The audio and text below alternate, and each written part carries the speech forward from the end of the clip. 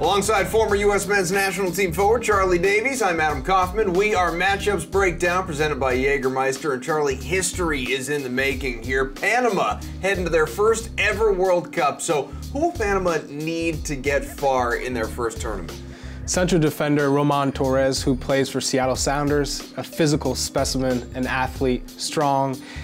His goal is what got them to qualify for the World Cup. They're going to need standout play from him, as well as their goalkeeper Jaime Pinedo, who plays at Dynamo Bucharest but had some great seasons with LA Galaxy in the MLS.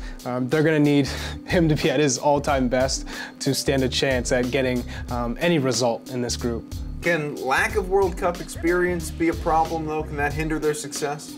Yes, absolutely, and it's not an easy group. They're going to play Belgium.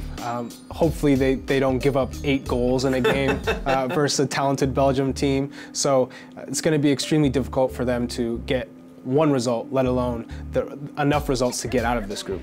All right, well, I feel like in hearing that, I'm not going to like the next answer, but Panama, dramatic win over Costa Rica the last day of qualifying, vaulted them into this tournament, but do they have any real shot at making history in their debut? Sort of sounds like no.